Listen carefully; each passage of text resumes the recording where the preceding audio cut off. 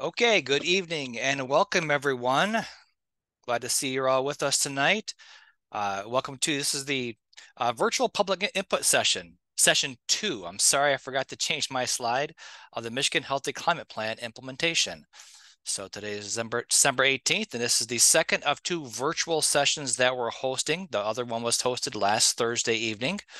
We've got about 49 people logged in right now, and it's steadily climbing because I know we have many more registered, so I'm sure we'll see many more pop on. My name is Jim Ostrowski, and I'm with the Michigan Department of Environment, Great Lakes and Energy, or EGLE.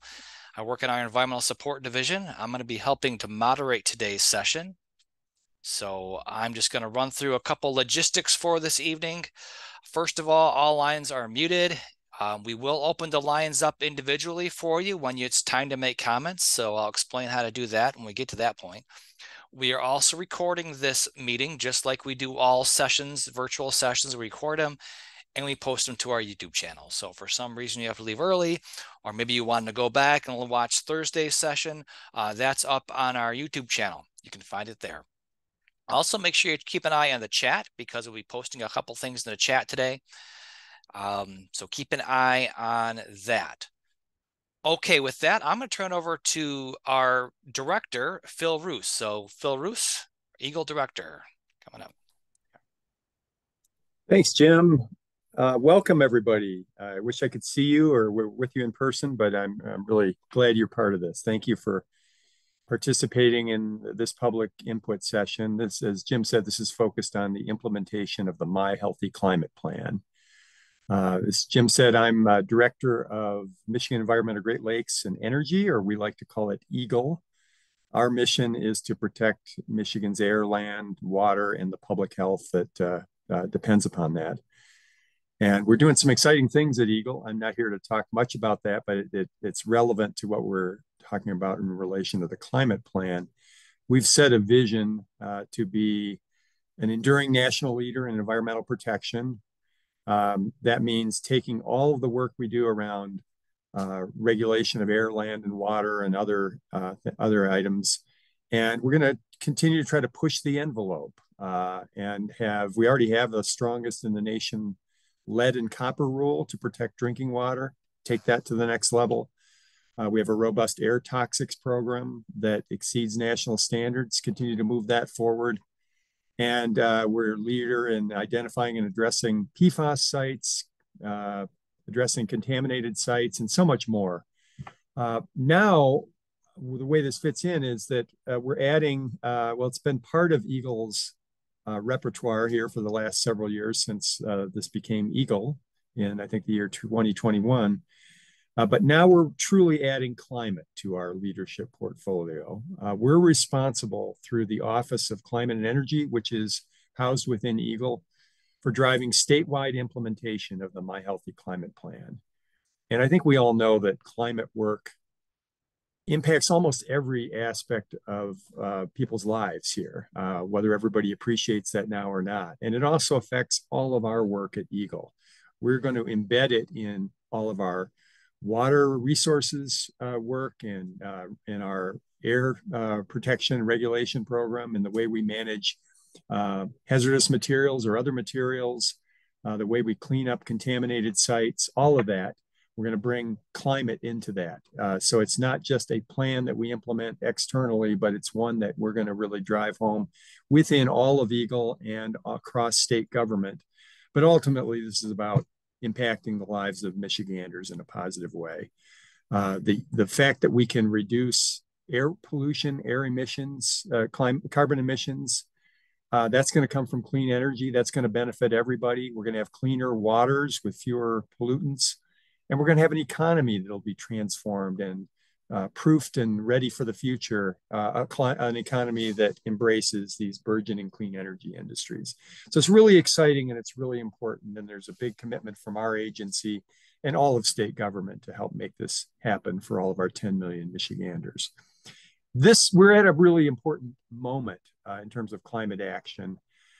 We have an unprecedented level of federal funding to support some of these efforts to really do that important jump starting of our efforts in transforming the economy and getting us decarbonized.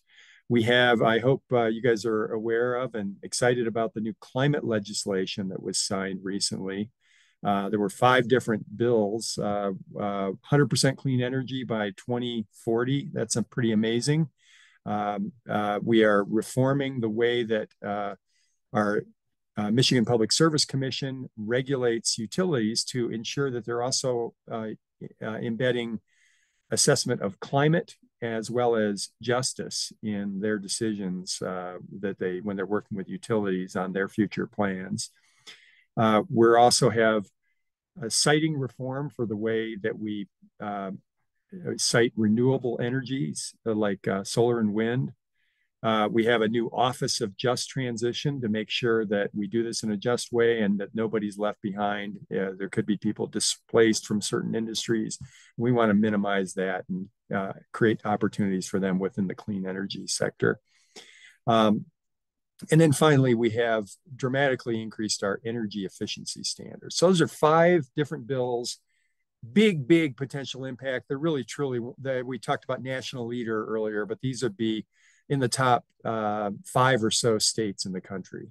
So Michigan is really now established as a leader. We just have to make it all happen and do the implementation. We've also had a lot of executive leadership from our governor, Governor Whitmer, committing us to carbon neutrality in the first place, commissioning the development of the Michigan Healthy Climate Plan that we're going to talk about today. And then before any of this federal money came in, dedicating more than $1 billion in funding in this year's budget to the implementation of this plan. So we have some resources and we have real commitment to put this forward. Why this event is important is that we have to capture that momentum, and we know time is of the essence. So what we're going to do now is focus on the actual implementation of the plan and all of its elements. And to do so, we're having sessions like this. As Jim said, this is the second of the virtual sessions, but we've also had a number of in-person sessions around the state. And we're gathering additional input and ideas on how best to meet the goals and commitments of the My Healthy Climate Plan through all of EGLE's programs and across state government and across really our economy. And specifically through the climate we're going to look to how best to have an impact through the Climate Pollution Reduction Grant Program, which you're going to hear more about this in a minute, but it's an unprecedented $5 billion in federal grants from the US EPA that has the potential to fund implementation projects and programs across Michigan. This is big stuff. We're in a really important moment. We all know about the urgency of this moment. If not now, then when? And clearly now is the time. Thank you for being here. We need your input. We need your ideas. We need your passion. And we need your heart in this. So thank you for being here. Thank you for being part of this important journey with us. The world depends on us all. So we appreciate it and appreciate that you're here. Thank you. All right. Thank you, Phil, for being with us tonight. You bet. Thanks, everybody. All right, everybody. Now we're going to move on, and I'm going to introduce Corey Conley. And oh, there you are, Corey. You can go ahead and share your screen when you're ready. And while you're doing that, just want to remind those people that might have logged in a little bit late. This is the virtual public input session number 2 that we're doing. We'll be taking your comments in just a little while, but right now I'm turning it over to Corey for an introductory presentation. I see your presentation's up and ready to go, Corey. You can unmute and go ahead. Thanks, everyone. Thank you, Jim, and thank you, Director Roos, for being here and for the introduction. As Jim mentioned, my name is Corey Conley. I lead the Office of Climate and Energy here at EGLE, and our main task is developing and implementing the My Healthy Climate Plan. I've got a few slides, but I'll just say kind of on the front end that something we say oftentimes at our office, and as we said while we were working on the climate plan, is that we work to set goals based on what humanity and the planet needs, and then it's our job to figure out how we get there and how to make those goals a reality or make them possible. And I think we're at an exciting moment here, as the director narrated for you. We've got some pretty incredible resources and opportunities here, and we're really turning toward really implementation, and really excited to come back and get additional input on how to implement here today and as we have across the state over the last couple of weeks here. So what you can expect from here today, we've gotten through most of the welcome. I'm going to go over a few of the objectives and kind of why we're doing these sessions, a little bit about the My Healthy Climate Plan, and then the main show is for us to hear from you all, and I'm really excited about that. So I'm going to try not to talk too much, though I do talk a lot, so no promises. So our objectives for this session, the first is, we want to make sure that folks understand the My Healthy Climate Plan, some of the goals and commitments that we've made across the state of Michigan, and some of the activities that we're doing to undertake and implement those goals. And then the bulk of this, though, is a time to provide input. And we really want to hear from you all on top climate action priorities in your community, really with it turning toward implementation. So thinking about how do we actually implement the various goals and objectives in the My Healthy Climate Plan. I'll go through a few of those in a second. What are the major barriers that you're facing in your community or that you anticipate facing in your community or line of work as it relates to implementing the commitments in the My Healthy Climate Plan? And then what environmental justice considerations should we be considering as we move into implementation and really start to roll out some of these programs and really see the climate plan in action? So the My Healthy Climate Plan, the director mentioned a bit about it, but it is the kind of roadmap, so to speak, to the governor's commitments around climate. So Governor Whitmer committed to reaching carbon neutrality by 2050 and net negative emissions thereafter, as well as reducing emissions by 50 to 52% by 2030, and doing so in a just and equitable manner. The My Healthy Climate Plan is our strategy for getting there. It is a document with many pages and many commitments, but I'm going to go over some of the major ones. And it's always been meant to be iterative, and so we're really looking to dive deeper as we go for implementation. So, quite obviously, the My Healthy Climate Plan is targeting reducing greenhouse gas emissions. That's pretty straightforward, but we also see climate action as an opportunity to address environmental injustices, improve health outcomes in communities all over Michigan, and create jobs and reduce costs. And we try to keep that center as a part of the framing for how we're approaching climate action in the state of Michigan, and also try and center it in the solutions, and hopefully folks here today can help us come up with some of those solutions. So what does the My Healthy Climate Plan do? What's included in it? It's organized in 6 pillars. For folks that have been in our in-person sessions, of which I think there are a few, you'll know these pillars well by now. But 6 pillars: a commitment to environmental justice being the first one, cleaning the electric grid, electrifying vehicles and increasing public transit, repairing and decarbonizing homes and businesses, driving clean innovation in industry, and protecting Michigan's land and water. Each of those pillars have major overarching commitments. So in the environmental justice and a just transition pillar, that's committing to make sure that 40% of benefits from climate and energy related funding, climate related funding at the state and federal level, that the benefits from that funding goes to disadvantaged communities. The Clean the Electric Grid is reaching 60% renewables by 2030, and even higher penetrations thereafter. 2 million electric vehicles on the road via charging infrastructure investments, and driving increased purchase of vehicles, and driving an increase in public transportation over that same period of time. Repairing and decarbonizing homes, that is really, reducing emissions by 17% in buildings. That comes out to something close to 2 million buildings needing to be retrofitted by 2030. Driving clean energy and clean innovation in industry covers a whole swath of things, but 45% recycling rate and cutting food waste in half by 2030 are 2 of the big ticket items. And then protecting 30% of land and water by 2030. And there's a whole variety of other goals underneath a bunch of these that really help kind of bundle up to the broader decarbonization goals and the broader kind of North Star goals in each pillar of the climate plan. So The opportunity that Director Roos referenced earlier, the Climate Pollution Reduction Grant Program, is a $5 billion program available nationwide. It's broken out into two phases. One is a planning grant phase. That's the phase we're in currently. And then the second one is an implementation grant phase. So during the planning grant phase, governments across the country received planning grants. The state of Michigan received a planning grant for statewide planning. The Southeast Michigan Council of Governments. Anybody who has a dog will appreciate that my dog is currently chewing a bone very loudly, and so I apologize if that's somehow distracting from anyone else. Hopefully, it's only distracting to me. But back to the Climate Pollution Reduction Grant.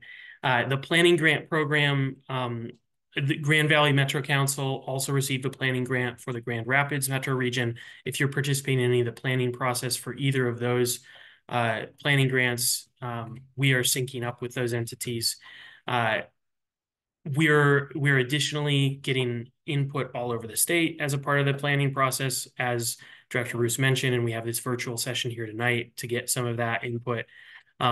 We're digging in deeper into a greenhouse gas inventory to really ground the priority actions that need to be invested in, and ground our planning in greenhouse gas emissions reductions. And then we're building from months and months and months and years of work informed by input through the MiHealthyClimatePlan development process and the work group process, informed by the UP Energy Task Force, informed by input from local governments through our Catalyst Communities program, and a variety of other input opportunities. So for the planning phase, we're in this process right now. We're gathering all this input, and then we will put out we're tasked with putting out a priority climate action plan that will then guide folks and local governments, tribal governments, and others in the state as it relates to the second phase of the Climate Pollution Reduction Grant Program,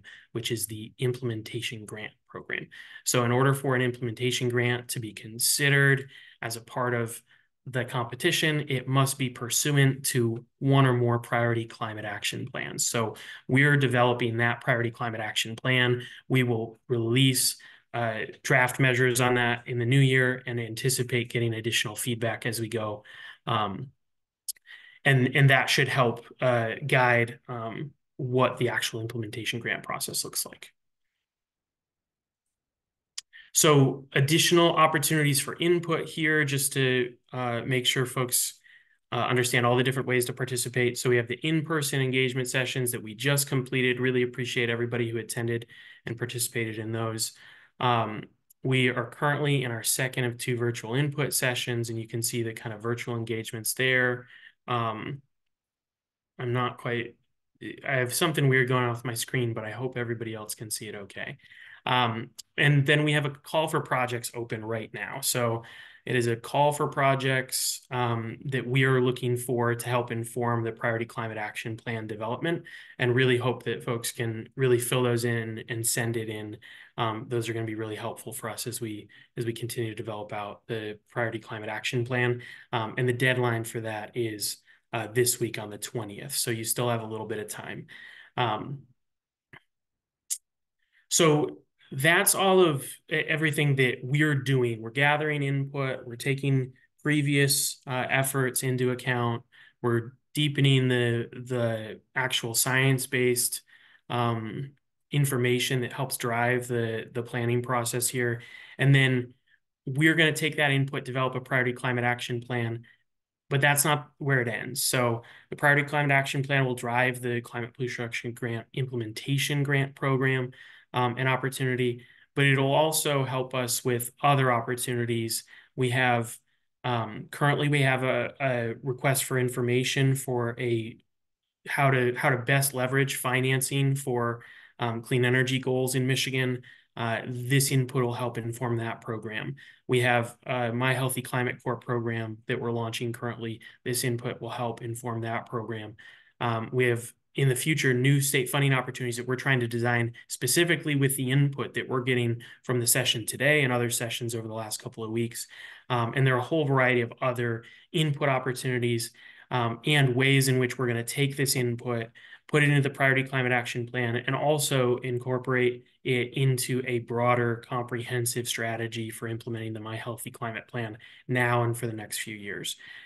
So that is kind of why we're here today, and the main framework, and a little bit of background on kind of where we've been, what we're doing now, and where we're going to go with the information that we get. So with that, I will go ahead and hand it back to Jim to dig into the actual meat of the evening. All right, thanks Corey for that presentation. And just to let everybody know, we gave the same presentation on Thursday, and we're running this meeting just like we did on Thursday. So it's just a redo of the other one. That's another one for those that couldn't make the Thursday session. So now we're going to move into the public input part of the night, and this is where Corey and the team go into listening mode. So what we're going to do is listen to you and your comments, and hopefully you saw in the chat, Jennifer Acevedo was here with us. She's going to be putting some stuff in the chat for us, and also she'll be putting in who's on deck to comment, because what I want you to do is, if you have a comment that you want to make tonight, you can raise your hand, click the raise hand icon, and that's going to tell me that you want to speak. And then what I'm going to do is I'm going to call your name, and we will unmute you then. You'll see something come up on your screen. You'll see a little microphone that you can then unmute, and then you can make your comment.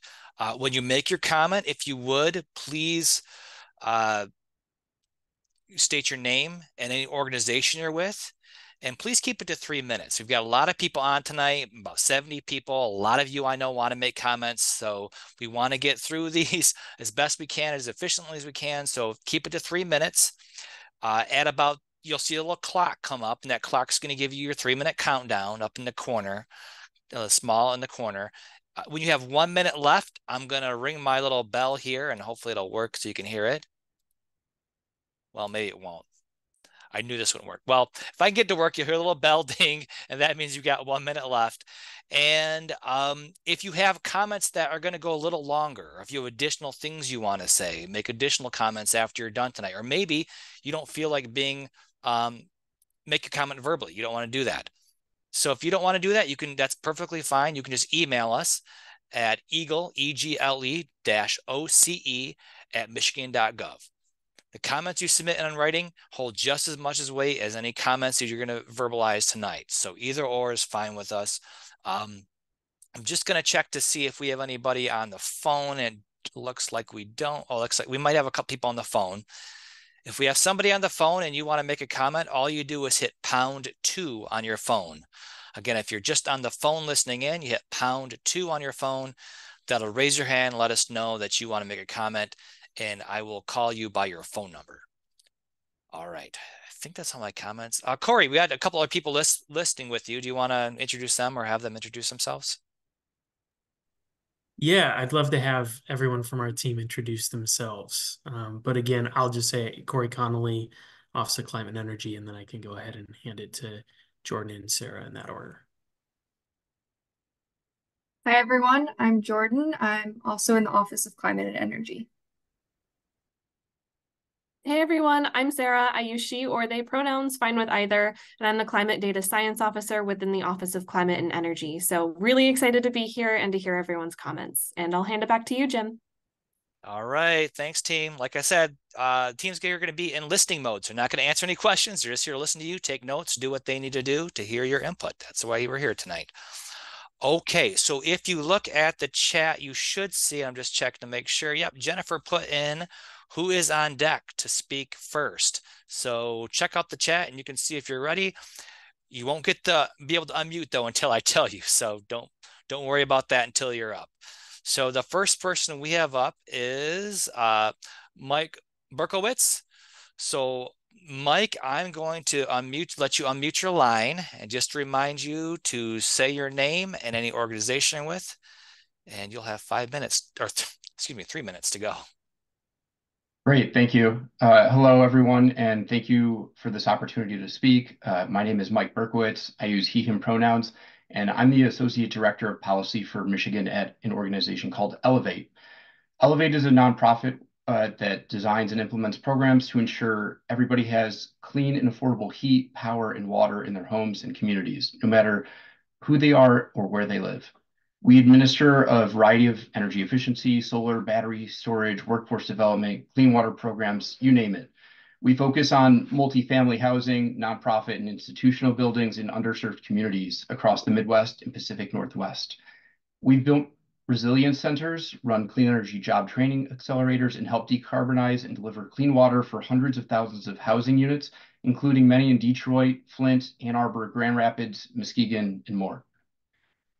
One of the pillars of the My Healthy Climate Plan is reducing heating-related emissions 17% by 2030. The Climate Pollution Reduction Grant, the CPRG, is a critical tool to help meet this goal. Elevate specifically recommends that Eagle use the CPRG funding for building electrification and to address whole home decarbonization retrofits for nonprofit facilities, specifically in underserved communities.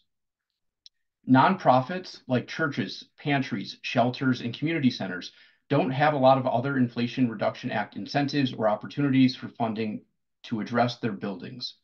But from experience, Elevate has found they are often some of the most well-equipped and economic retrofit projects out there. Many nonprofits provide key community resources and services, so decarbonizing their buildings and making them more resilient creates long-lasting non-energy benefits for those nonprofits as well as the community members who depend on them. Eagle should put extra attention on funding electrification and whole home building decarbonization retrofits for nonprofit buildings in Michigan's most underserved communities. Thank you again for taking our comments into consideration. My name is Mike Berkowitz, and I was speaking on behalf of Elevate. All right, thanks, Mike. And just for everyone following up, that's just how you want to make your comments. Say your name and who you're with, and 3 minutes. Okay, so you can see who's up next is Sally Petrella. Sally, I've unmuted your line. Good evening. Can you hear me? Yes, we can. Go ahead. Thank you. Good evening. My name is Sally Petrella, and I'm the watershed ecologist for Friends of the Rouge, which is a nonprofit organization focused on the Rouge River in Southeast Michigan. I've been engaging community members and collecting data about the health of the watershed for over 20 years as we work to clean up and restore the Rouge River and guide its recovery from over 100 years of pollution and abuse. The top climate action priority for our community are to address climate change's impact on water quality, especially in our underserved and overburdened communities. We're already seeing the impact on the watershed from these intense storm events, and we need to collaborate on how best to protect the resource. I actually was surprised by the lack of water in the climate plan. I guess it falls into the first pillar in terms of environmental justice, and the last one with protecting land and water. So number one, we need funding to address our failing sewer infrastructure. No one likes to talk about sewers, but they're critical to our quality of life. Our sewer infrastructure is failing throughout the region, and we need to make it a priority to fix it, not just expand it. We're at capacity and full of leaks, yet we're on a race to add more to the system upstream. Low-income brown and Black communities are bearing the brunt of stinky sewer overflows in the older downstream end of our rivers, where we're still dumping millions of gallons of untreated sewage. There are infrastructure solutions out there, but water departments are being allowed to wait until 2037 to address these overflows. In Detroit, in the largest urban park in the state, Rouge Park, residents must contend with condoms and feces in a river they should be able to canoe and kayak in and even swim in. But who cares about Detroit? Addressing sewer failures and uncontrolled combined sewer overflows in the next 5, not 14 years needs to be a #1 priority. And barriers to implementing this include a lack of making it a priority, lack of funding, and lack of care for overburdened EJ communities. Number two, we need to protect the remaining open land that we have in Southeast Michigan and require any new development to cover the cost of new sewage infrastructure at the site, as well as its effect on overburdened downstream communities. We're developing land 8 times faster than our population is growing, and that's an old statistic. Our rivers can't accommodate the additional flows from all these added impervious surfaces. We need to preserve our fields, forests, wetlands, and the downstream BIPOC communities bear the brunt of the development upstream. And I know I'm just about out of time, but we need to stop the constant development of the land at the edges of our watershed while abandoning the buildings and in the inner city and the inner ring suburbs. We need, okay. Thank you very much. All right, thank you, Sally, for your comment tonight. Okay, up next we have Whit Falconer, and then after Whit is Sandra Lupin. Whit, you should be able to unmute your line. Yes, thank you. My name is Whit Falconer. I'm with Pearl Certification, and I work in the Private and Public Partnerships Division. Pearl is a third-party certification services provider, and we're focused on transforming the market for high-performing homes. And as a public benefit corporation, our core principles center around making the value of energy-efficient features visible to homeowners, especially those in underserved communities.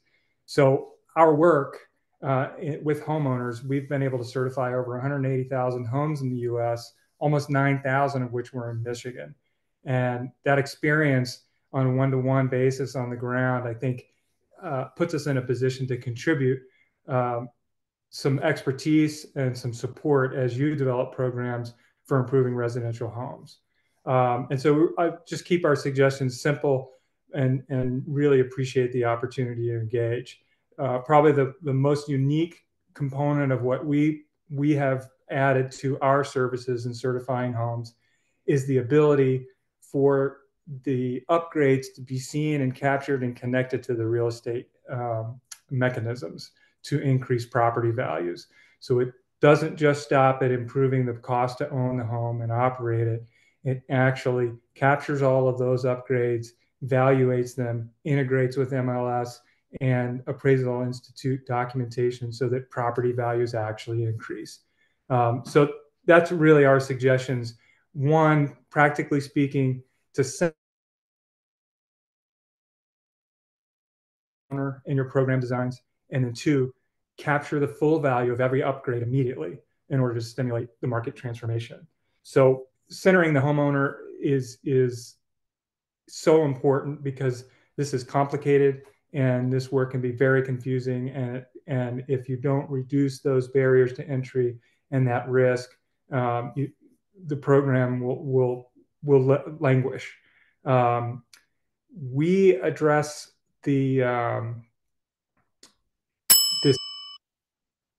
this barrier by providing a very clear roadmap from the very beginning in terms of how homeowners can navigate the entire process, the prioritization, and the incentives. But there's a lot of strategies to do that. And my main message is that we're standing ready to help your team as you come up with the practical solutions. And again, the second component of creating added value for the home by connecting to the real estate mechanisms. So thank you so much for the opportunity to comment today. Okay, thank you, Whit, for your comment.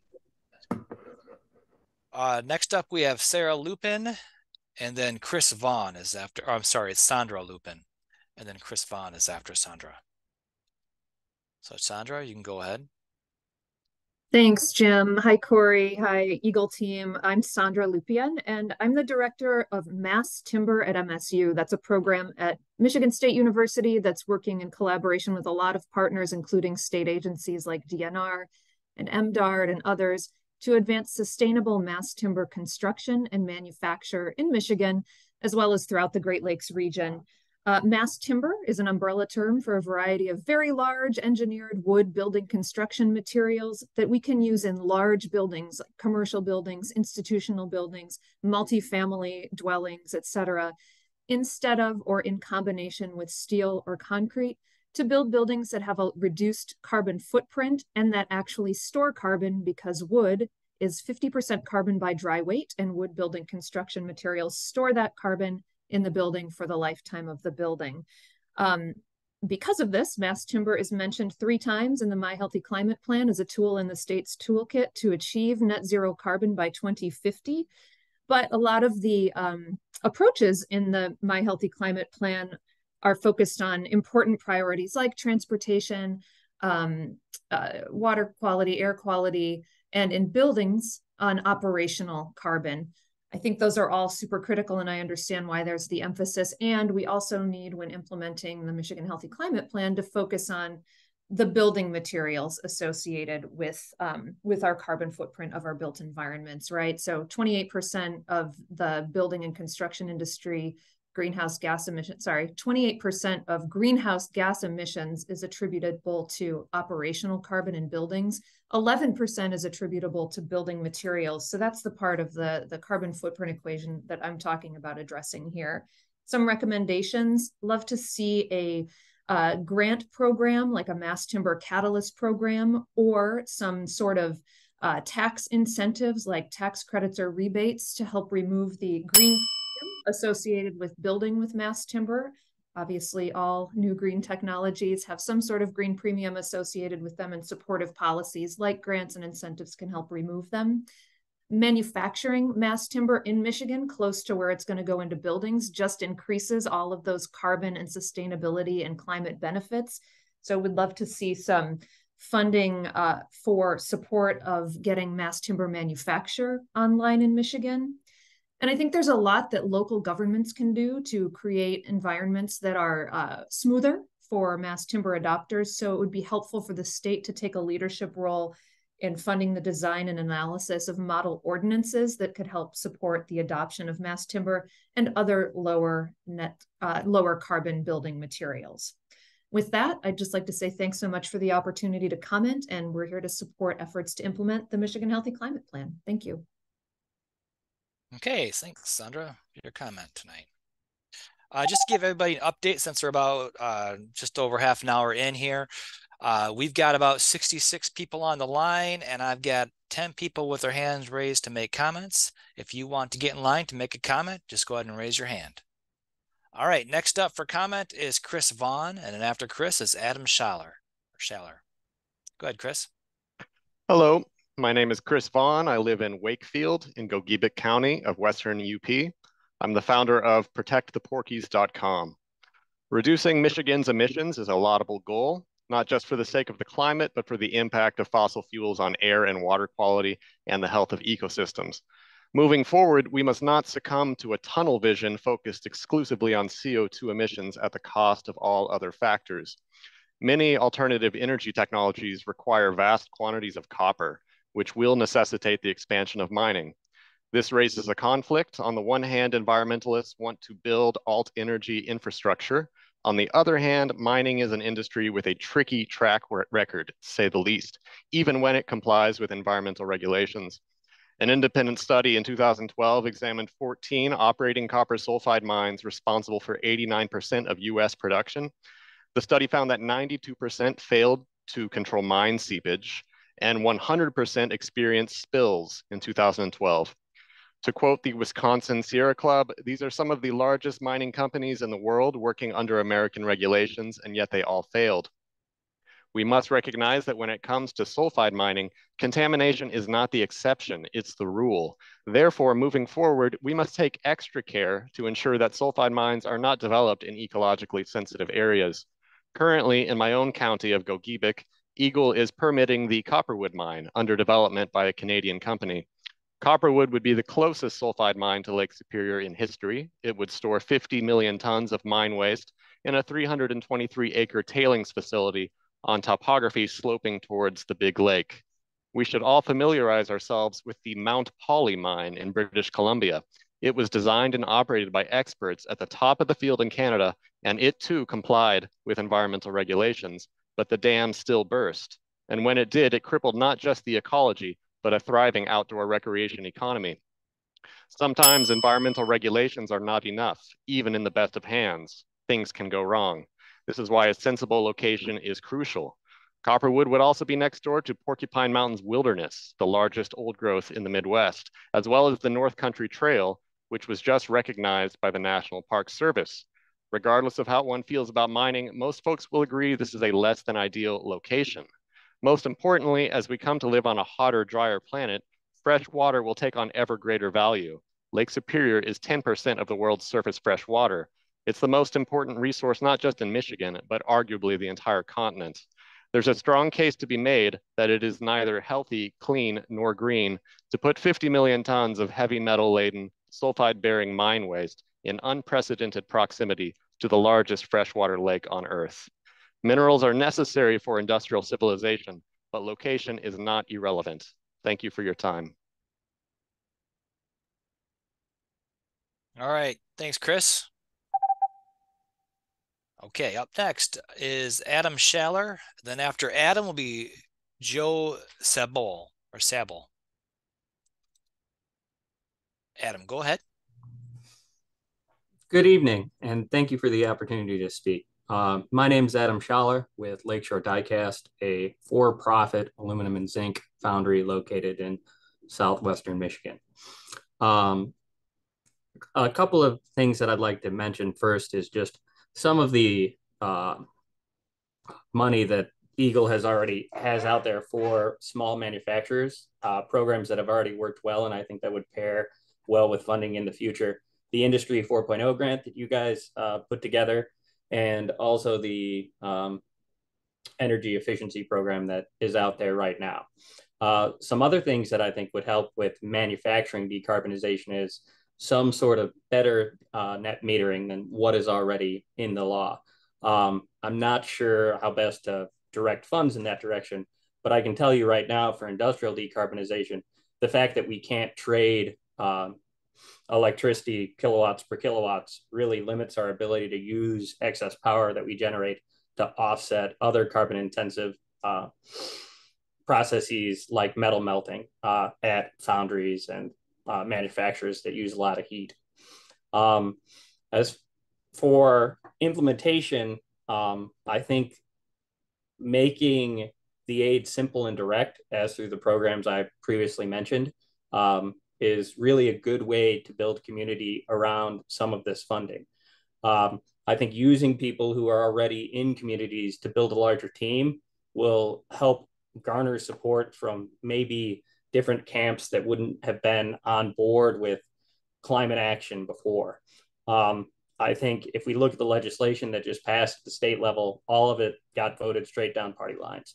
And I think when we're looking at implementing the funding here, if we can get a broader group and affect more people, for-profit companies, other people who, you know, aren't necessarily in this really as climate focused, I think that would really help as well. For projects that I think are pretty low hanging fruit for the state, solar at schools, solar at wastewater treatment plants, and solar at landfills, because the zoning is already kind of at the state level. Some of the bills that just got passed were for large scale solar zoning. So if you do the zoning for things that are already kind of regulated at the state, it should make the process easier. They're really good projects too for getting the community together around them. So those are my recommendations. All right, Adam, thanks for your comments. Okay, up next is Joe Sabol and then Robert Parrish. So Joe, I'm getting your line. You can go ahead. Hi. Hi, thanks for taking my comments. My name is Joe Sabol, and I'm calling from Marquette, Michigan today. I represent a lot of organizations and affiliations, but I'm only speaking for myself. I will point out that one of the major factors we always need to keep in mind is that we need to internalize the environmental cost that we have. In a nutshell, the energy that we use should cost 3 or 4 times as much as what we're paying for it right now, because we have a number of environmental issues, storms, wildfires, that we're going to have to pay for. And the driving force for the environmental damage of the climate, the weather, wildfires, and so forth is the increased temperature of the atmosphere, primarily from carbon dioxide, methane, and nitrous oxide. There's a lot of focus on carbon dioxide, and I think capturing that is probably a fool's errand unless you can do it right at the stack. So I would encourage Eagle to start with some programs to capture CO2 emission directly from power plant emission and other paper mills and other large producers of that. The goals that you have for 2030 and 2050 and so forth, they're so far out, and who knows if we're ever going to meet them. We've already blown past the 2015 Paris Accord put forth by the Intergovernmental Panel on Climate Change. And now we have the Committee of Parties 28, COP28, that just gave recommendations. They do have an inference of keeping hydrocarbons underground, and I would support that. We have plenty of carbon on the surface of the earth. We don't need to take any more from underground. However, there's going to be a transition. It's not going to happen overnight. The one thing that we can make a difference on, I think, is methane. It is the second most contributor to the greenhouse gas radiative forcing of the atmosphere. The saving grace of methane is its atmospheric half-life is about 10 years, where carbon dioxide and nitrous oxide are both about 100 years. So if we can reduce the amount of methane going into the atmosphere quickly, then I think we might be able to turn around and save a few tenths of a degree off the climate budget. How can we do that? Perhaps a carbon tax on methane, and that puts a disadvantage of people who have to buy the fuel, but maybe Michigan could institute a carbon dividend program for methane. And also I would encourage two things quickly: methanotropes, bacteria that can absorb methane, and there is efforts to grow methanotropes in mines underground. And the final thing is we need solar hot water. We don't need to burn fuel to heat water for swimming pools. All swimming pools should have, at YMCA hotels and so forth, should have solar hot water heat. Thank you very much for the time. Okay, thanks, Joel. All right, up next is Robert Parrish. Then after Robert is Peter Sanderson. Go ahead, Robert. Okay, thank you. My name is Robert Parrish. I'm the Vice President of the Cass County Parks and Recreation Department, and we oversee Dr. Lawless International Dark Sky Park. And one thing I would like to see this symposium address is light pollution. Light pollution is nothing more than wasted light, which means you have to waste electricity to create that light.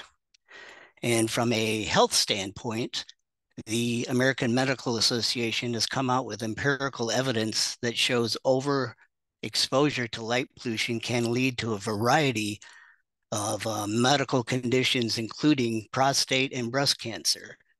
And it also ruins the beauty of Michigan's night sky. That's dear to my heart.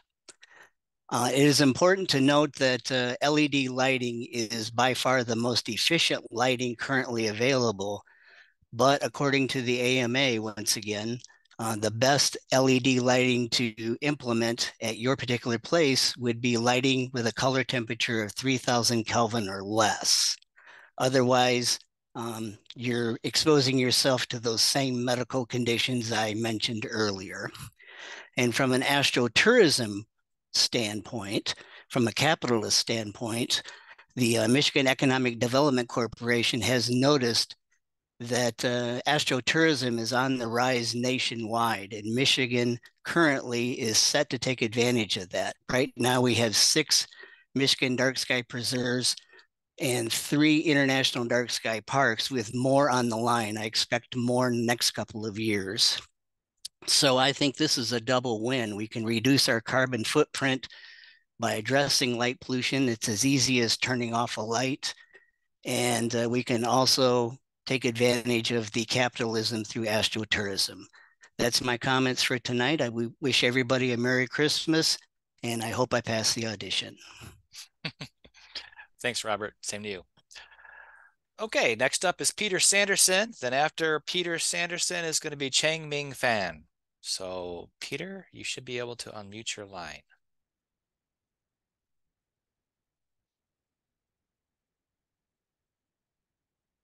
You there, Peter? I see your line's unmuted.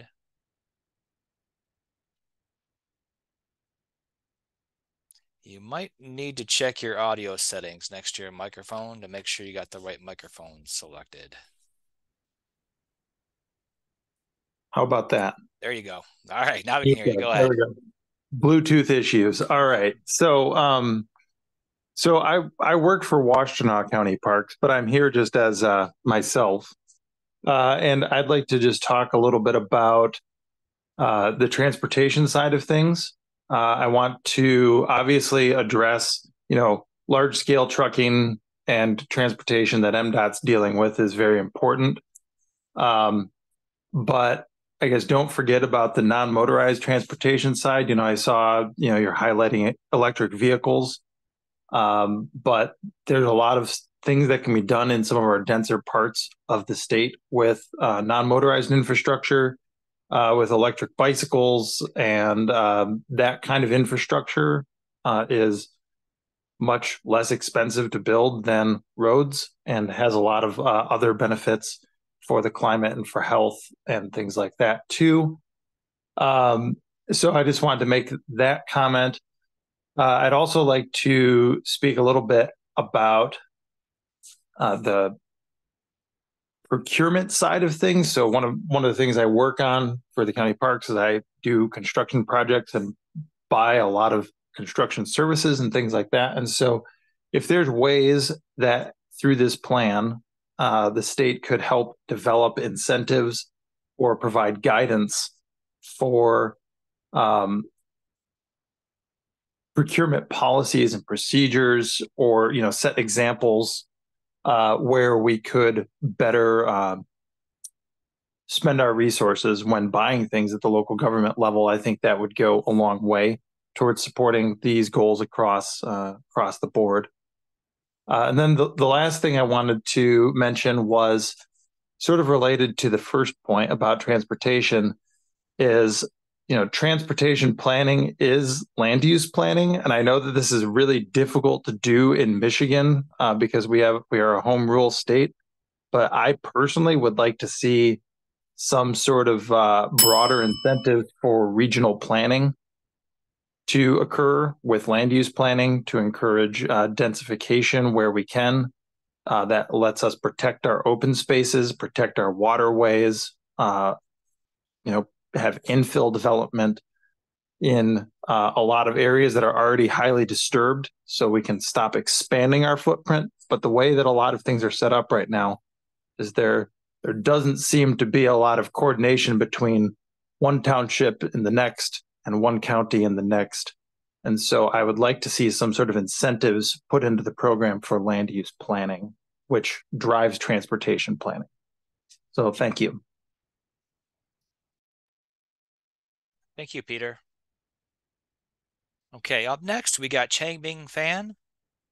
And then after that is Diana. Hello. Logo. Yes, Chang-Ming, go ahead. Yes, thank you so much. Thank you, Terry. Do you remember me? Thank you, Eagle. I only have very short time because of city council meeting going started. My name is Chang-Ming Fan from Ann Arbor, Saline area. My colleague JP, and we have the proposal, which is called SALT.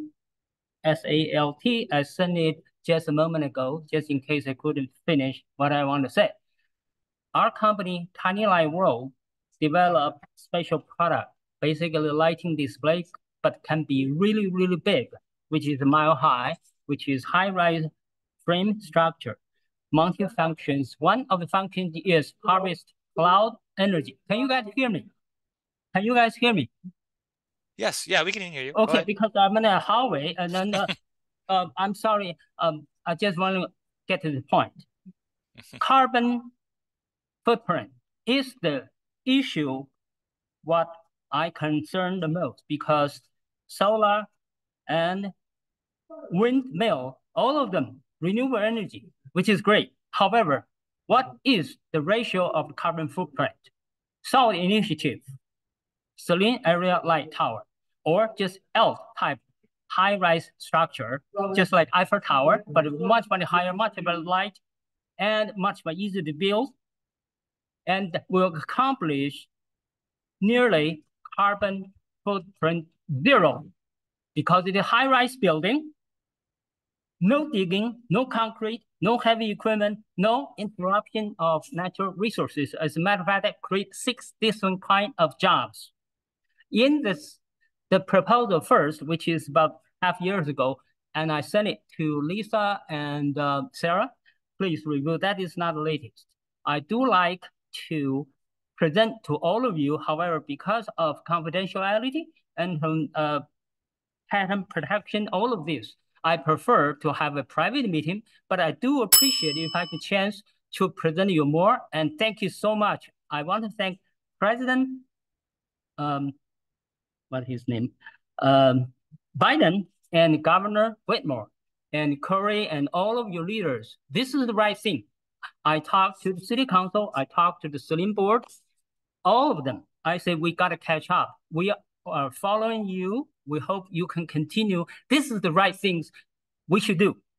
If we don't do it, other state will do it. If US don't do it, China will do it. This is the high-rise building we should do. Harvest the static charge energy from the cloud. Simple. Just like Benjamin Franklin, 1752. Harvest that energy and put it into Leyden jar. We certainly can do it. Do I have 5 seconds or no? Time's about up there, Changming. Oh, do I have some minutes? It's just no, really your time's about up. Time's up.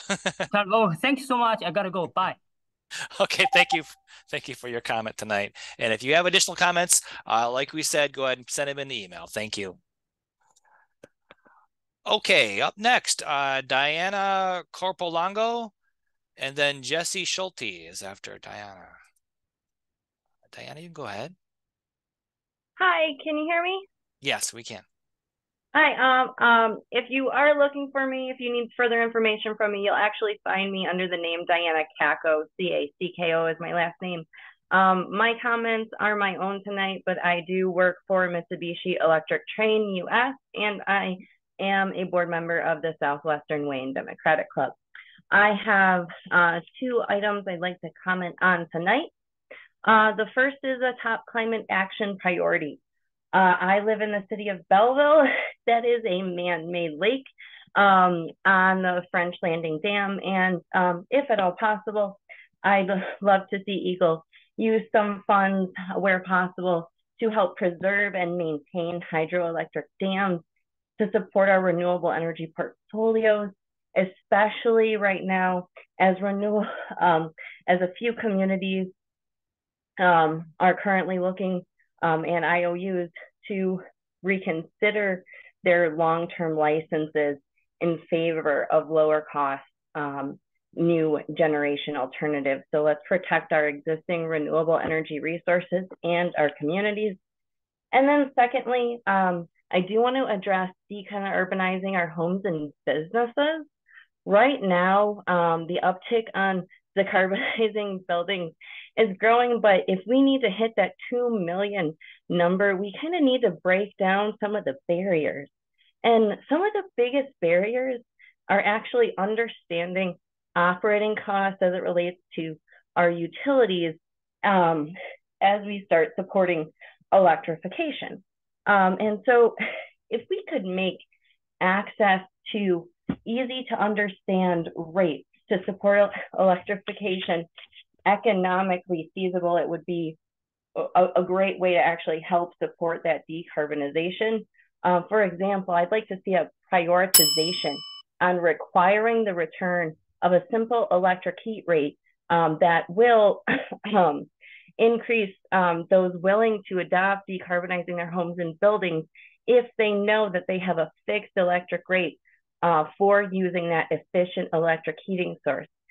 Making it straightforward to estimate the cost and prevent unexpected price increases is a great way to help us decarbonize homes and businesses. Thank you so much for your time and putting this listening session on. Thank you, Diana.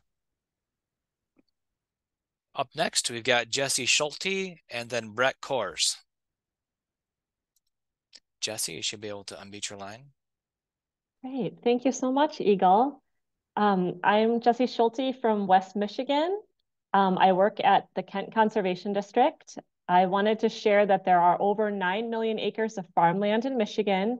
Many farmers use equipment to till up their soil and compact it, which does not allow for good carbon storage. State-owned land that is leased and farmed could be required to enroll in proven conservation practices promoted since the Dust Bowl. Your local MDARD-funded conservation districts can help. Farmland owned by the state should require no-till and cover crops to help with storing carbon. No-till is proven to reduce fuel use and multiple benefits. A new University of Nebraska study by Andrew Havens found that 77 multi-year experimental results measuring changes to no-till with an average carbon sequestration benefit of 0.77 metric tons of CO2 per acre per year. And they found 189 experimental results for planting cover crops with an average sequestration benefit of 0.76 metric tons per acre per year. So conservation districts are non-regulatory and will help continue to assist producers in adoption of conservation practices, but leased land, farmers that are leasing state land really should be incentivized to enroll in no-till and cover crops. Thank you. All right, thanks, Jesse. Brett Kors is next. Then after Brent is Denise Keel. Go ahead, Brett. Good evening. Can you hear me? Yes, we can hear you.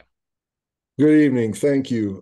My name is Brent Kors. I'm calling this evening on behalf of Grass Lake and my fellow citizens.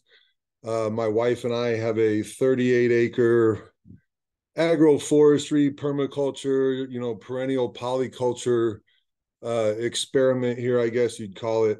We're in the middle of our second multi-year contract with the NRCS, employing a lot of those climate smart strategies around shelter belts, alley cropping, silvopasture. We built a straw bale house here. I've been a part of building a lot of straw bale houses, natural building, consulted heavily, helped build the first permitted hempcrete home in Chelsea, Michigan. My day job, I work for a construction management firm where over the last year and a half, I've been responsible for $280 million worth of planning and procurement around those mass timber projects you've heard about. So I have a unique perspective on that as well. So run the gamut from large to small, the climate and carbon sequestration, transforming the food system are part of my lifeblood.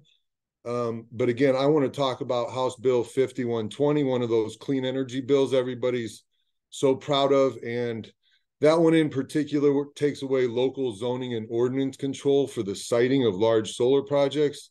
We've been in the middle of this here where, again, rural residential communities like Grass Lake are going to become the new fence line communities. These bills do not, as a baseline, require smart climate things like planting of ground cover, like shelter belts or dual use agrivoltaics.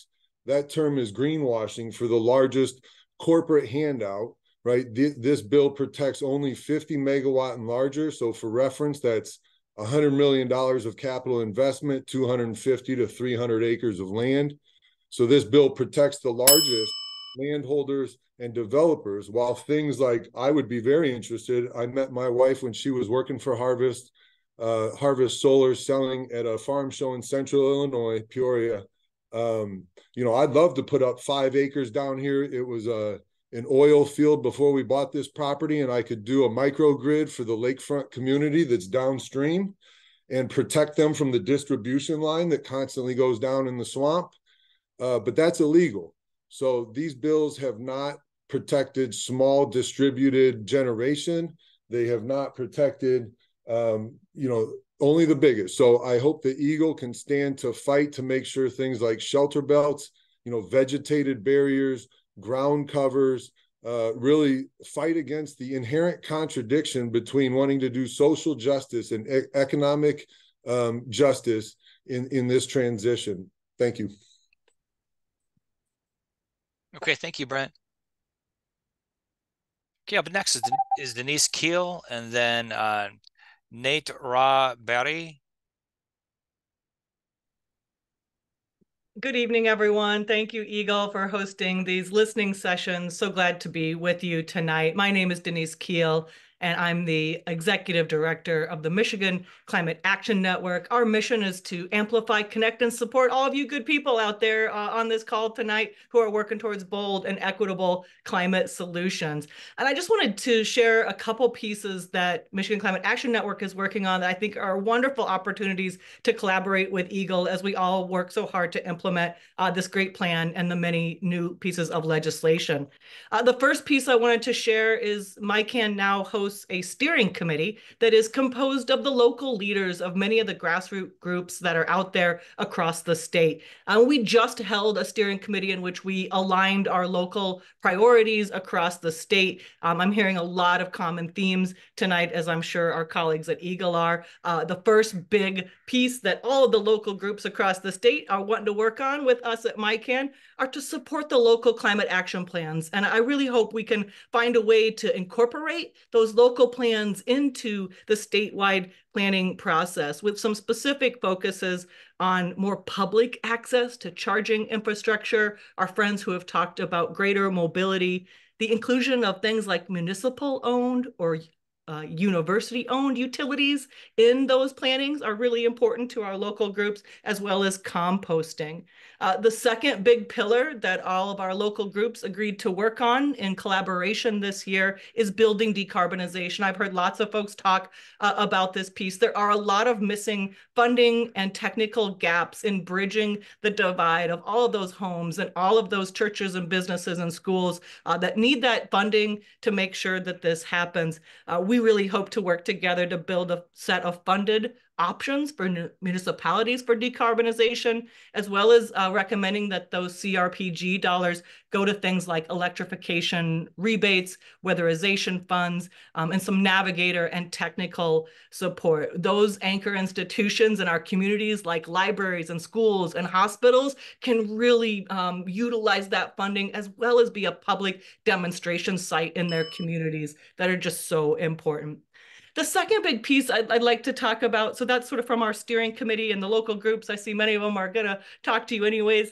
We also run a climate education state table, K through 12, as well as higher education. And I've always felt that it is just remiss that there's not a formal role for youth, students, or our schools in implementation of the My Healthy Climate Plan. Education could and should be a pillar of how this plan is communicated to the next generation. Our youth are going to be the most impacted by the climate crisis, and I hope you'll include education as an explicit strategy in implementation. Thanks so much for your time tonight. I look forward to hearing everybody else, and thanks. Have a good night. Thanks, Denise. Okay, up next is Nate Ra-Berry. Then after that is Elizabeth Del Bueno. Go ahead, Nate. Okay, thanks for this opportunity, Eagle. My name is Nate Ra-Berry, he, him. I live in Grand Rapids. I work at Just Air Solutions, a community air monitoring company that uses localized air quality data to empower communities to advance environmental justice. I'm also a leader in the Grand Rapids Climate Coalition, a grassroots group of 88 organizations in Greater Grand Rapids that are pushing together for strong and equitable climate action, prioritizing equity and climate justice. So we definitely appreciate the My Healthy Climate Plan's priorities. I especially appreciate, wearing my Just Air hat here, the attention that the plan pays to air quality. Indeed, addressing air pollution is a means of multi-solving, meaning with one action or investment, you yield multiple benefits, according to the Multi-Solving Institute, which is something I think every public agency should be keen to prioritize, and I hope the implementation phase of this plan does at every point possible. Improving air quality improves health. If done well, it also counteracts environmental racism and the legacy of sacrifice zones, while demonstrating the human benefits of decarbonizing. Getting rid of air pollution which kills so many people, up to 9 million a year, mostly through burning fossil fuels, that it would be imperative to pursue reducing air pollution, even if there were no climate crisis. But of course there is. So I'd love to see projects in the implementation phase that protect air quality, that measure pre and post solutions to demonstrate the impact they have, and especially projects that take place in environmental justice hotspots and on the terms of frontline communities. I think air quality monitoring is a powerful tool to bring clarity to and demonstrate sources and solutions alike to the public. Other priority solutions, kind of with my community advocate hat on, is decarbonizing the grid through community or public-owned utilities, education, as Denise shared just before me, community solar, multimodal transit, building decarbonization. Yeah, people need money to have cleaner air in their homes and tighter energy envelopes at their homes. So I think that's a huge priority. Also, just want to +1 to Mike Berkowitz from Elevate on decarbonizing nonprofits. Other solutions, reducing waste, community composting has huge potential, prioritizing urban green space, and more. I guess overall, I'd also like to submit that I hope the implementation phase will not sleep on environmental design interventions that can help behavior change, such as public dashboards that let cities and residents know where they stand and throw in to do what they can. This might not be appropriate in all settings. We know that climate is not solved by individual decisions, but I hope the plan engages communities with smart design that motivates adoption. Thanks for the opportunity to comment. All right, thank you, Nate, for your comment tonight. Okay, I've got, just to give you an update, 3 more hands raised. So if you want to make a comment, please get your hands raised and we'll get you in line here. So next person up is Elizabeth Del Bueno and then Janelle Rye. Elizabeth, you can go ahead. Yeah, great. So my name is Elizabeth Del Bono. I go by Lisa, and I'm a retired doc and the executive director of Michigan Clinicians for Climate Action, which is a coalition of health professionals from across the state whose mission is to grow the climate health and equity movement in Michigan. We do that through education and advocacy. So thanks for letting me speak tonight. Really inspiring to hear everybody else's input. Glad to be able to weigh in on the MiHealthy, and I emphasize healthy climate plan. Micah would like to simply put, stand ready to support any efforts that center the implementation on health and equity, especially from the clinical perspective and highlighting personal clinical stories that shine a light on the human face of the climate crisis. Climate change is the biggest health threat today, and I'm sure you're well aware of that, including the Lancet calls it that, but also the biggest health opportunity. Almost everything that's been suggested here today will not only reduce greenhouse gas emissions, but it will also improve human health in the form of air quality and water quality. And what we can do is frame some of those health co-benefits in terms of clinical stories and use our trusted voices. So want to stand here offering, the ability to mobilize health professionals in that way. I also want to highlight one of our campaigns, which is encouraging clinicians to advocate within their own healthcare system to institute climate smart healthcare. And that consists of 2 legs: decarbonizing healthcare, but also improving resilience so that healthcare systems are safe harbors, if you will, in the face of extreme weather. The U.S. is one of 50 countries that have committed to decarbonizing the healthcare sector, and in the spirit of first doing no harm. It's responsible for 8.5% of greenhouse gas emissions and about the same amount of air pollution that is responsible for the same number of premature deaths as medical error. So people on the front lines are experiencing that because U.S. healthcare systems are not yet decarbonized. Some of our barriers to implementation is the fact that these hospital systems have just come off of COVID, and the thought of investing in new energy infrastructure seems prohibitive. So collaborating with the Eagle to identify how the IRA can support some of these initiatives could be extremely helpful to our efforts to decarbonize healthcare sector and make sure that they're resilient in extreme weather events.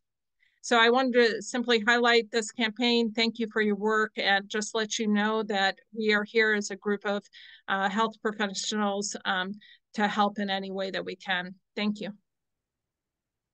All right, thanks for your comments tonight. Up next is Janelle Ray, and then Norma Bauer. Janelle, you can go ahead. Hi, Jim. Thank you. My name is Janelle Rye. I am coming from Grand Rapids, Michigan. I'm a structural engineer. I design buildings, mostly schools. I'm also a leader of the nonprofit Strong Towns Grand Rapids. My focus is on transportation, and the Growing Michigan Together Council just released a report on Friday, and they highlighted the need for public transit.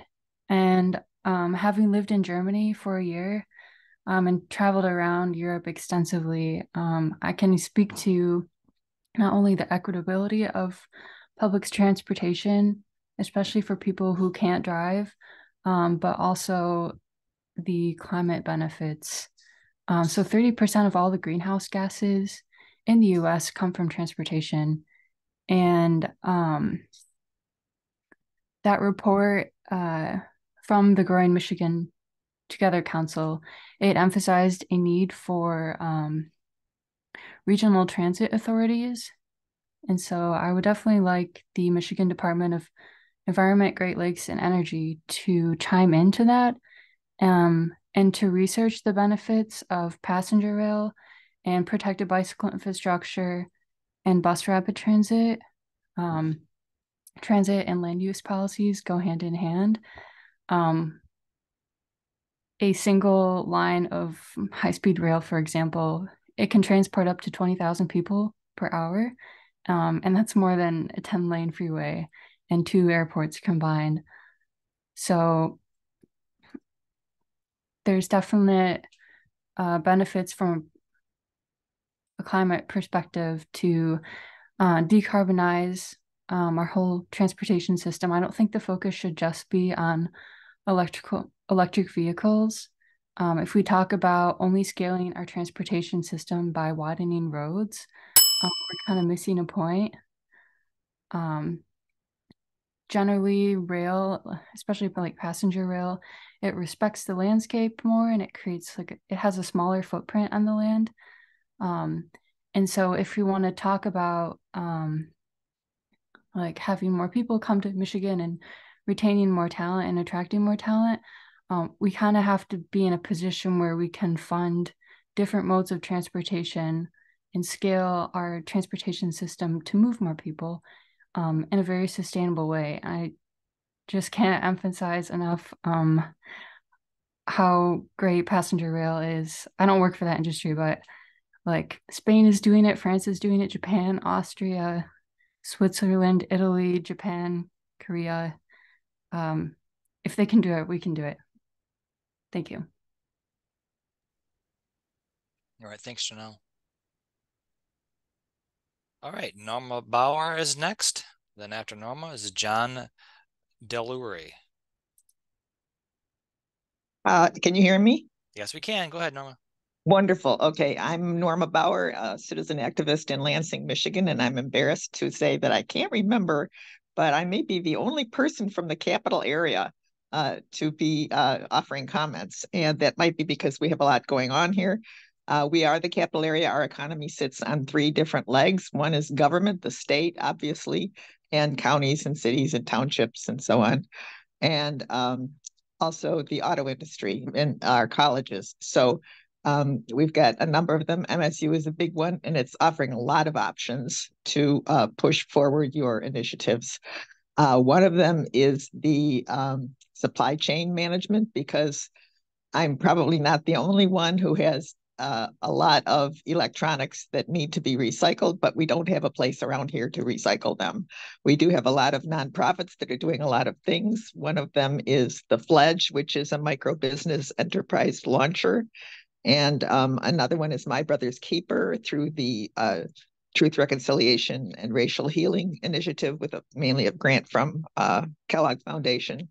And our Power of We Consortium is a group of 30 plus capital area nonprofits who are what's left of what something that Governor Engler started about inviting a lot of agencies in. Well, the agencies have all abandoned us. So we're just the nonprofits now, and we're operating on a small grant from United Way of Michigan to help us with an organizer who is helping us achieve a very ambitious goal throughout the capital area, because our city sits in parts of 2 other counties besides Ingham County, and it gets kind of complicated. And right now we're going through a city charter review because our charter is strong mayor and 40 years old. So we're working to try to get that. There's a lot of good things going on, like people operating the cycle business.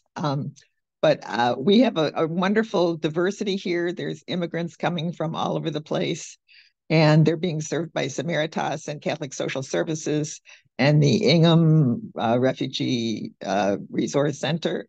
And there's people with disabilities, and Michigan Disability Rights Coalition's Assistive Technology Project will help them get what they need. We need them to provide employees for business, and maybe studying at Michigan State or one of the other trainings that are available. And let's see, one of my concerns is General Motors got away with abandoning a brownfield that had been polluting water, air, and soil for many years. And there's low-income housing right on the other side of a fence. Well, a fence doesn't, none of those things respect fences, so here's little children playing outside and getting polluted. So I think I've already told you about the idea of making public transportation free.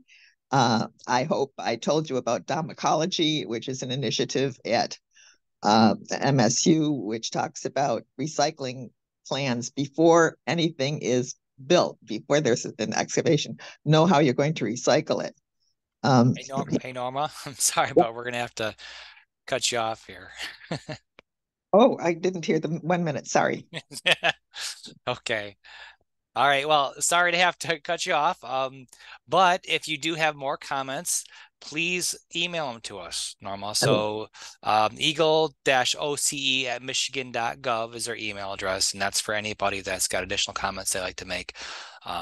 Yeah, sorry, we just got a lot of people still in line gonna make comments. So thank you for your comment.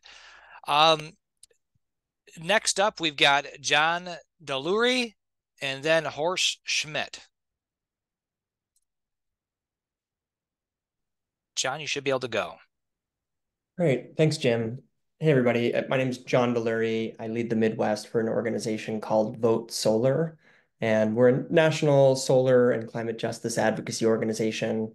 We're trying to make solar more accessible and inclusive. And along those lines, I'm really excited about the opportunity for the My Healthy Climate Plan and hopefully for the application for the Climate Pollution Reduction Grant to really emphasize the possibility of rooftop solar in income qualified communities. I recognize that this is already heavily incentivized through the federal Solar for All competition, but I think we also know that only a small slice of those funds are allowed for building upgrades and deferred maintenance work. And this is, from our experience at Vote Solar, one of the single greatest inhibitors to the equitable distribution of rooftop solar. The Lawrence Berkeley National Lab just released an update to their ongoing report around demographic trends for solar. And it looks like the median household income for a solar customer in Michigan is $97,000, which is about $30,000 above the true sort of median income for a household in Michigan, which goes to show that there's plenty of work ahead to ensure that rooftop solar is equitably distributed. Along the way, if we were to leverage some of these funds and some of this prioritization for rooftop solar in the form of patching up roofs or improving insulation or grounding electrical wires, we're not just getting homes ready to receive all the solar savings from rooftop solar. We are also making homes safer, warmer, more affordable along the way.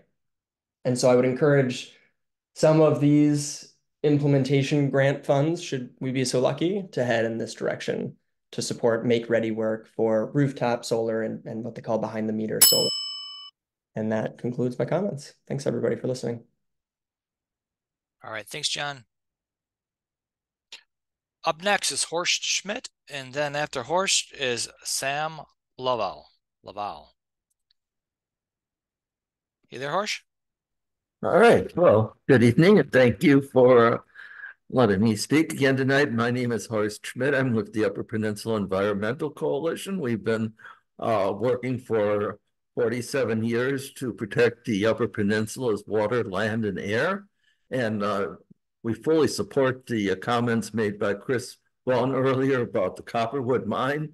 But Copperwood is just one of a number of possible mines that are proposed for UP, and our main concern, as Chris has mentioned, is sulfide ore, which is almost the only type of ore that's body that's available, and it creates acid mine drainage, which translates into sulfuric acid.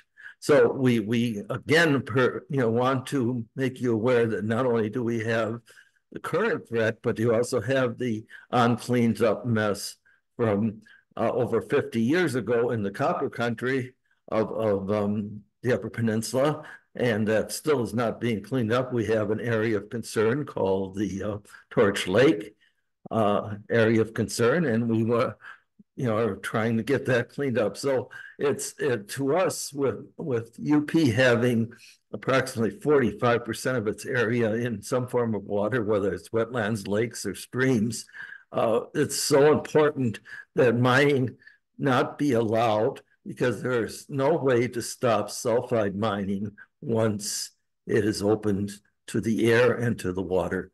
And it's so crucial that we not destroy our economy and our environment in order to meet today's needs. We need to look at all aspects of it.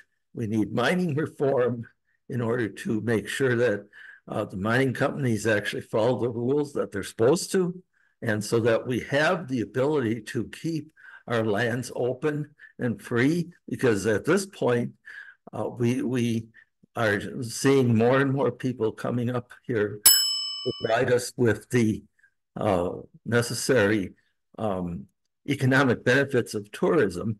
And tourism is, provides over $10 billion statewide versus approximately $1 billion for mining. So do we want to destroy it? So when we're looking at mining in the UP in order to electrify, we have to start balancing it and realize we only have one Earth, and we can't continue to do what our ancestors did in the past. So thank you very much. Okay, thank you, Horst. Okay, next up is Sam Lovell, and then Sakia Van Wolfren. Go ahead, Sam. Hello. Yes, yeah, I'm Sam Lovell, a landscape architect that's been practicing in Michigan for over 35 years, around the state, and mostly in environmental issues. And I have to jump in about what a great thing that Eagle is doing with the whole Michigan Climate Action Plan, and what I first heard about when Sally Petrella started talking about all the things that are going on with the Rouge River. I mean, this just happens one after another from every speaker. So it's really that we're all talking about the same thing. And all I really want to say is that Eagle somehow has to get the message out to everybody. We're talking to a small circle here. We need to be talking to everybody. And I'm so tired of looking at Facebook and the derogatory remarks about what's going on with,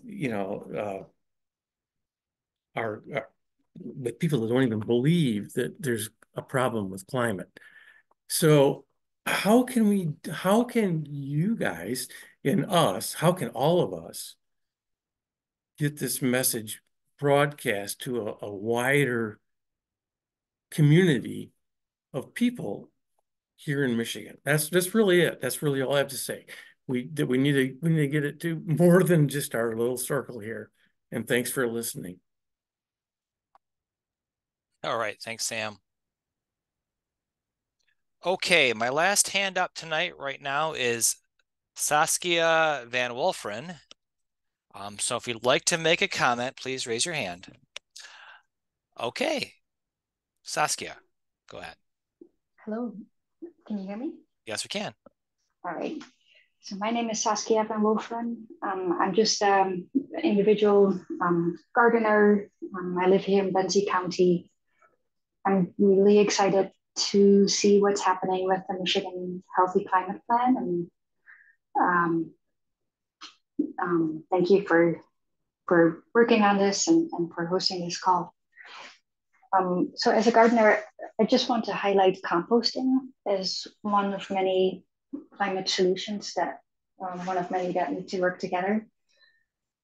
My hope is that as part of this planning, we can allocate funding so that we can compost all organic matter in my county and every Michigan county. So as we design these community composting systems and maybe county level composting projects, I hope that the funding would then go to the most climate friendly solution, which I think is aerobic composting. So aerobic composting produces valuable compost that residents can then use to improve their soil. And healthy soil holds more carbon and reduces runoff, helps prevent flooding, and a host of benefits. So I hope we can allocate funding for every Michigan county or smaller organizations to develop aerobic composting facilities so that we can produce compost locally and put it back into our local soils. Thank you. Okay, thank you for your comment tonight. And that's all the hands I have raised. So I'm going to give it a couple more seconds to see if anybody else wants to make a comment tonight. When we're doing that, just want to remind you that if you didn't feel like you wanted to make a verbal comment tonight, that is okay. You can also email your comment to us at eagle, EGLE-OCE at Michigan.gov. All right, I'm not seeing any more hands. And I want to thank everybody for being so respectful of the time of everybody else and providing some excellent comments. I'm going to turn back over to Corey because I think Corey has got a few more slides he wants to go before we wrap it up tonight. So Corey, if you want to share your screen again, go ahead.